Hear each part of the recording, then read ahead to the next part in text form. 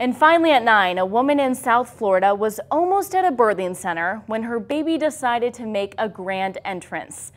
This is crazy. Susan Anderson was walking in the doors of the hospital when baby Julia decided she was ready to come out right then and there. Video shows 2 police officers going to help, but thankfully a midwife was close by. The midwife says she's had some crazy births, but this was a first. Got her? Not in the parking lot. Babies sometimes come really quick. And you just gotta be quick. Put your gloves on and just go. Are you guys seeing this? The video was later posted on Facebook. People saying it was a breath of fresh air to see some good going on in the world. She just gave birth standing up in a parking lot. I am amazed. This is like the craziest video I've ever seen. I already have respect for people that like give birth like you're just shooting something out of you, but like in the middle of a parking lot. It's amazing. Nuts.